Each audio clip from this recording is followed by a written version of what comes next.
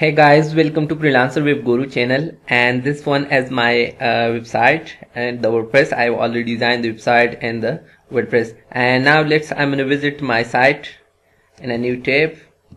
So we will see some of the problem. So this one as the default page that it will be automatically load, and now I'm gonna click on home page. Then after that my home page as load. Okay, so I want to remove the home page and directly load my home page once I'm visit my domain. So how we will solve this problem? So let's move to the dashboard, and here you will see the setting. Okay, so I'm gonna click on inside the setting reading, and you will see a static page. So you will select the home page here, home page. Okay, static page, I will select my home page, and then I'm gonna click on save changes.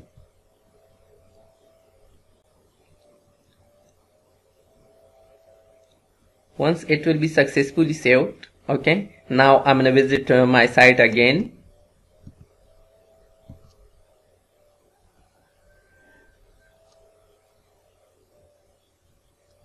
Now it's working. Okay, so we have to static the home page, so therefore it will be directly loaded without default page.